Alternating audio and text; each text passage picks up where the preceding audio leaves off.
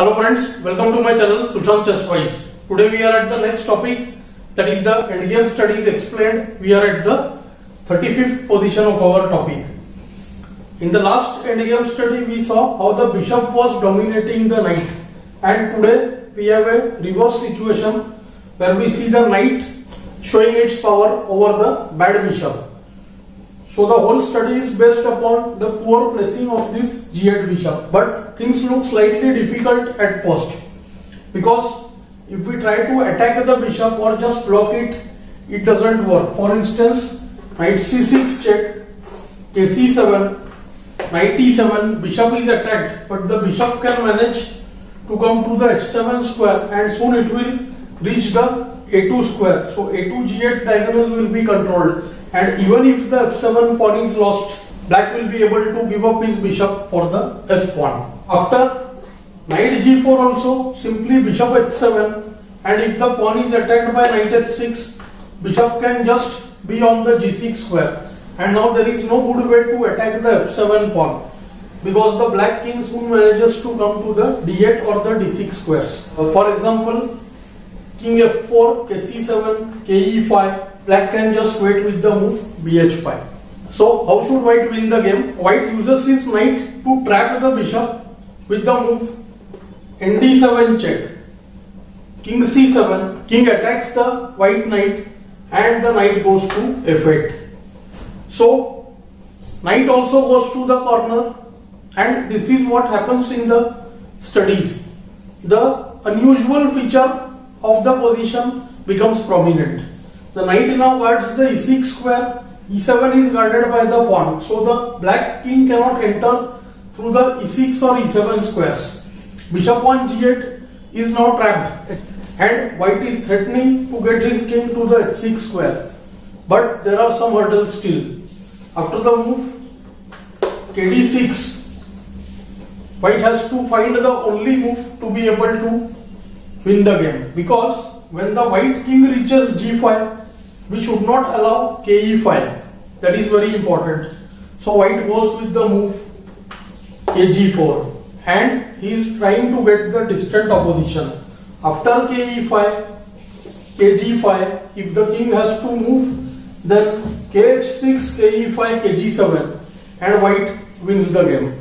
So after ke5, kg7, king f5, this time the knight can just move to d7, putting black in a zugzwang. Now the bishop is lost and the game is over. Of course, after ke6, kg8, kd7, kf7, and white wins. Black can try the move kd5 here, to which white plays the right move king h5. Only move which is good enough to win. Now putting black in a zugzwang. After ke5, then comes kg5, and as soon as the king moves away, the king goes to h6 and g7, and white wins the game. So the main line of the analysis would be the black king will try to approach the f8 knight and trap the knight.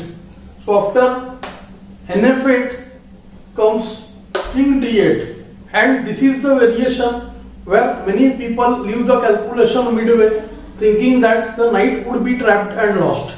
But here is the power of the king, and we see the weakness of the g8 bishop exploited in full. So now comes king f4, ke8, kg5, king f8, and kh6. We have a picturesque position here. White is a full piece down, but black is unable to avoid the entry to the g7 square, and white will win the game no matter what.